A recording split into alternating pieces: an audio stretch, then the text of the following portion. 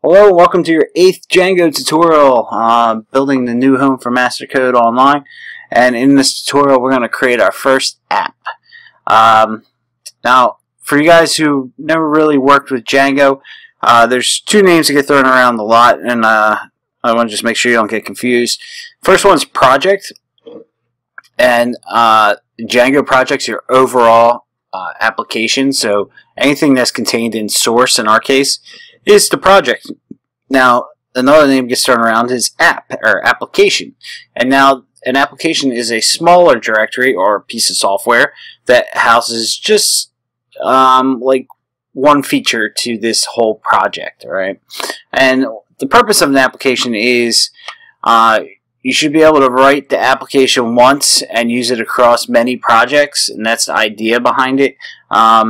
So if you're a professional developer in Django, if you're writing, say, a blog, you write a blog app, you should be able to take that blog app from your previous build and maybe make a couple of minor changes and have it running on another project. That's the goal behind it. Sometimes it works, sometimes it doesn't work. But if you go into writing your applications with the mindset, hey, I want it to be portable, most of the time you can make it function that way and make your life a lot easier. So if you're planning on becoming a professional Django developer, then you need to get into that mindset. So that's what our goal is going to be. And like I said, sometimes it works and sometimes it doesn't. Sometimes your requirements don't allow for that. But let's go ahead and check it out. Let's create an application. So let's do Python manage.py start app. And we're going to call our app tutorials. This is going to be the home to our tutorials on mastercode.online. So what this is doing right now is Django, we run this command, Django goes and creates some default directory and files for us. So let's take a look at them.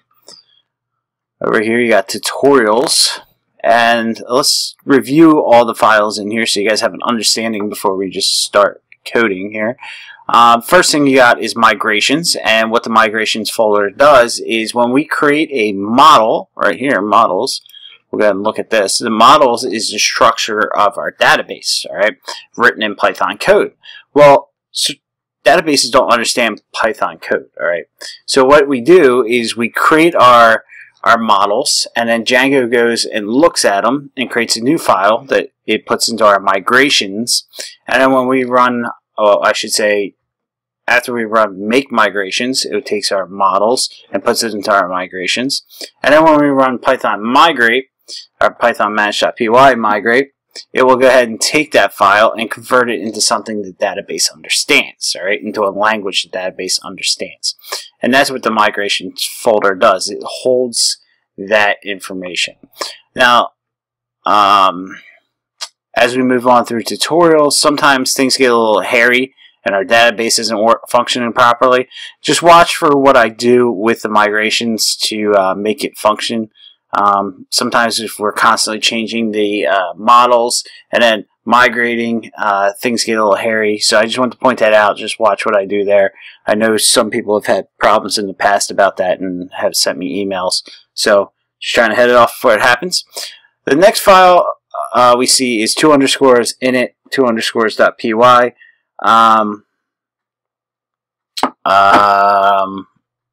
This file is meant for up here for tutorials, and what it does is indicates, hey, this directory contains Python files. All right, so this is all it does, is really indicate that.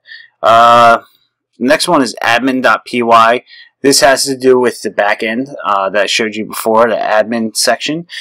Here we can code our admin section, change the look, the feel, and how it functions. You'll see this in action.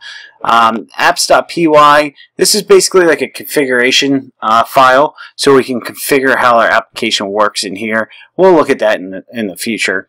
Models.py, like I said before, this is how we set up the structure of our database. All right.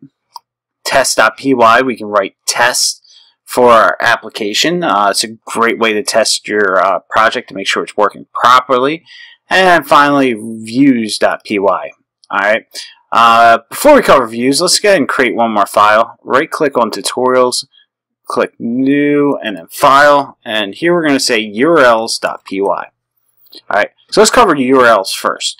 What URLs handle is the request coming in from the user. So when you get a request, when the user visits a URL, it sends a request to the server. That request goes through our WSGI, or Web Server Gateway Interface, and it goes to our URLs, and then it looks for a URL that matches. Let's open up this one here. And remember I was saying it looks for one that matches. So if it is /admin, then it'll say, oh, I found that. And then it goes to the next argument, which would be your view. And our views are down here in here, and it will look for that view. Once it finds that view is designed to send back a response. All right. So this is where we write our responses, if you will, and it'll send back a response. What do we want to send back to the user? And that's how we respond. So that's how the whole process works. We get a request. It goes to the WSGI. Then goes to the urls.py file. Finds the matching URL. Finds the view that is associated with that URL's pattern, and then shoots back the response. Alright, so that's how it all works. So we'll dig into that more as we start coding here. In the next tutorial, we will start actually designing our database. So if you have any questions, feel free to ask. Otherwise, I'll see you in the next tutorial.